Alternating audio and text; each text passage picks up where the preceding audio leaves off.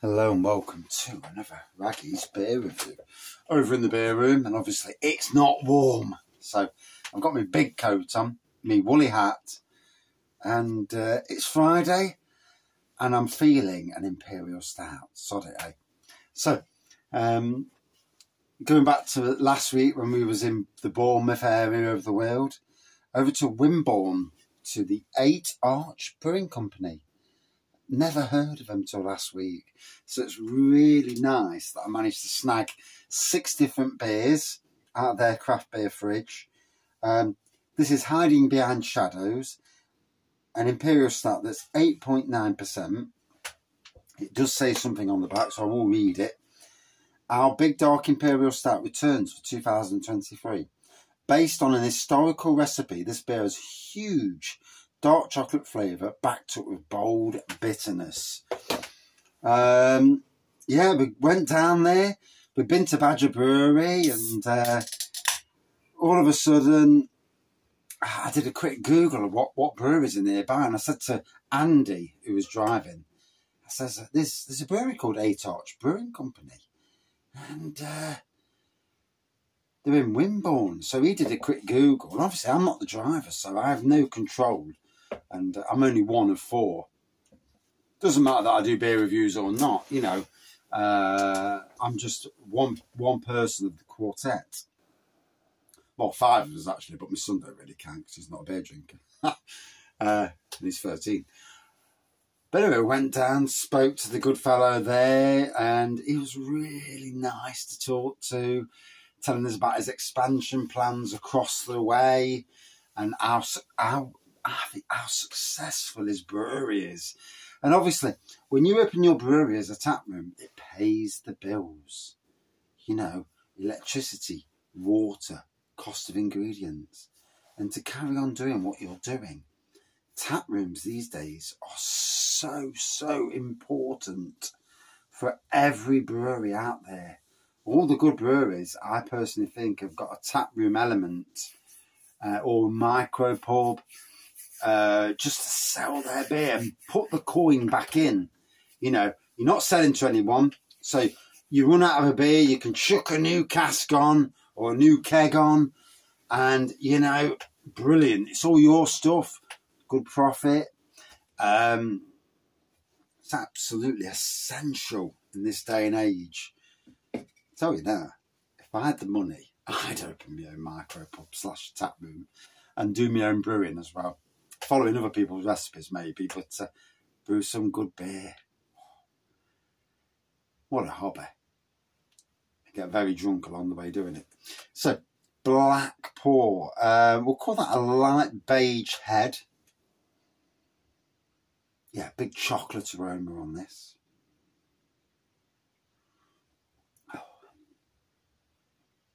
And the black cat. There's a big black cat there that we met. And is it he or she? I can't remember if it was a she or a he. Even got her own bed in the brewery. How good's that? And keeps the mice and rat population down, I suppose. You know, you're always going to get that sort of thing wherever you are these days. It's part of life. You know, I have enough of my own issues in my own garden.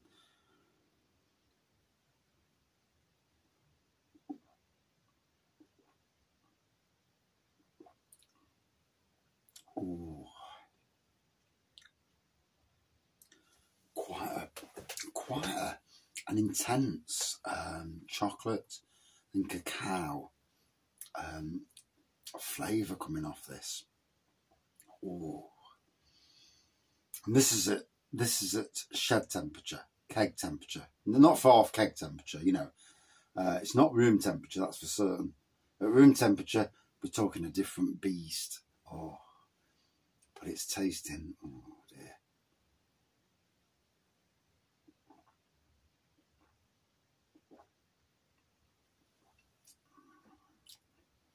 Oh. So it's a straight up impy, more like a double chocolate impy. That's what I'm getting from it. I may be talking absolute rubbish. I was going to say the B word, B-O-O-O-X, but no. I made you talk a lot of that, but oh, it is tasting absolutely beautiful. And you know, it does make me smile. And when I've never been a fan of holidaying in the UK because I don't see anything about it. It's bloody cold. Theme parks are crap compared to, you know, an Orlando and Spain. Way too many people queuing. The beers, you know, in previous times, when we're in Spain, it's all inclusive, you know, so it's woof, woof, woof, woof. But in the last year and a half, we've changed. We've got friends who like a bit of beer. They like the UK, and we've gone from the Scarborough area to the Great Yarmouth area, and now to the Bournemouth area. So I think it's our third holiday. Is it a fourth? Third? Fourth? I think it's third. And I've discovered new breweries, made new friends with different breweries, spreaded the raggy name out there, you know, positive beer reviewer. And certainly wherever I can, you know, on social media, displayed a positive ethos towards beer. Positivity. There is way too much negativity in the world. You only have to look at the news, and it's a sad fact at the moment that the news seem to be racist and warmongers and anything to put the world down. And, you know, you can look at that and it drags you down. If you have social media if you have mental health issues, the world we're in can put you over the edge. And the best thing to do is turn that news off or complain about the news. I've seen such racism in the news.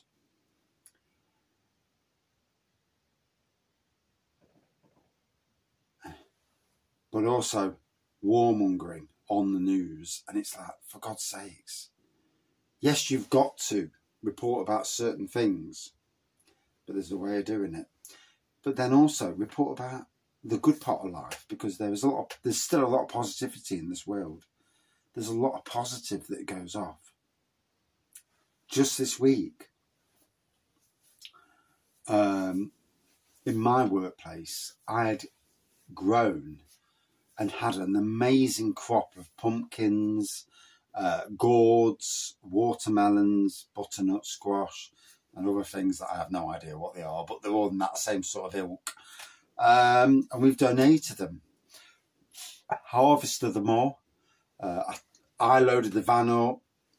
My workmates, who are more front of house than I am, I don't want to be talking to people and doing enough on beer reviews.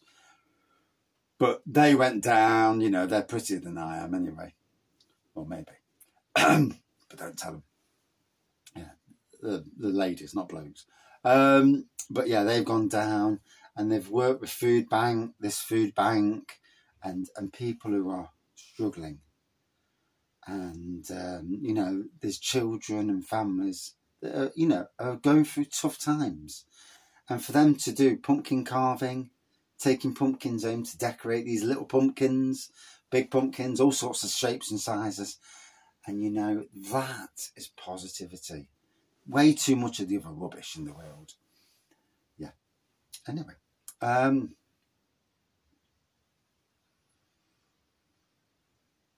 beautiful chocolatey on this.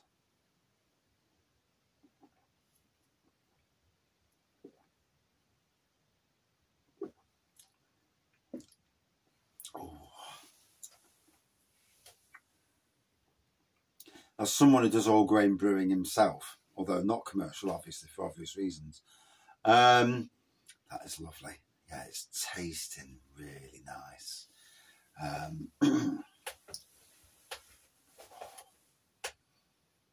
I could just fall asleep with this. Well, maybe a few more pints of it, mind you, but yeah.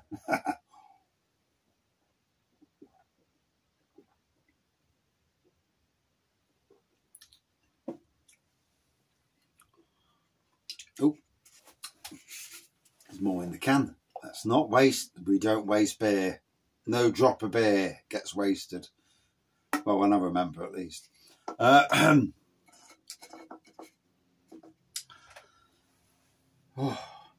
So, it looks good.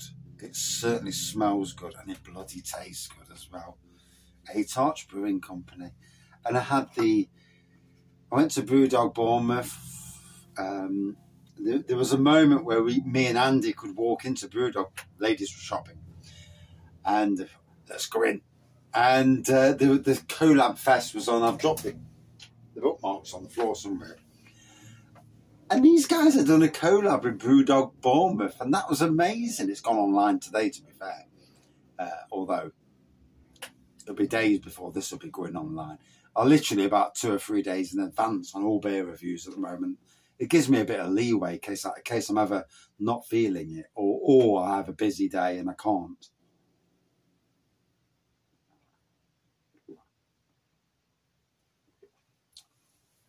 Oh, absolutely immense. Chocolate, big chocolate and cacao. It's just an absolute delight. 8.9%. Yeah, it tastes like an 8.9%. I can feel it in my legs. Got to say, as somebody who went to the brewery, which is important, I go to a brewery, I talk to the people behind the brewery, and I understand who they are, their ethos, what they're striving for, the personality. I love good personalities, as we all do in life, don't we? We like people who are good people. And the chap we met that day, I think his name's Steve, he was a really nice person. I mean, he was just about to walk off, to be fair. We walked up and, oh, we're after some beer. And he let us in, and he could have just said, oh, sorry, I'm closed, I'm going. And he could have done, you know. We would never have known who he was anyway. Yeah. And he was so chatty. And this is how I find that most breweries are, to be fair. They're really open, well, the good breweries at least. They're really open about what they are, what they do, their business, and tell us about his business. And, you know, there's no need to tell us because, you know, we don't know who we are from Adam. But I was really impressed with the way, you know, the way the business was for him. And then I checked the social media. Photos on social media of the brewery, and I was well impressed myself. So, you know, and it makes me smile. It's like, you know, for all the negativity around the world of beer that you see, brewery closing down, brewery closing down, brewery closing down. It's like, Jesus Christ, you know. And then you've got breweries that are actually doing pretty bloody well. They're not smashing it out of the park, but they're doing well, you know. And that's what matters. So, cheers. I've rattled.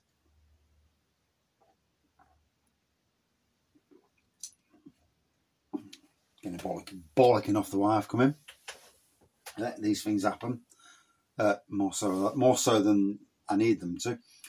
But in any case, cracker of an Imperial Stout. More of a straight up Imperial Stout, but chocolatey. Like a chocolate Imperial Stout. 8.9%. For me, absolutely smashes it. Good nose, great taste. You know, at room temperature, this would be stunning. You'd need 2 cans, though. I wish I'd have bought 2 cans, to be fair. And I'd one at room temperature and done a room temperature review near Christmas. Whoa. But anyway, it is what it is. Out of 5 for me, good 4.55.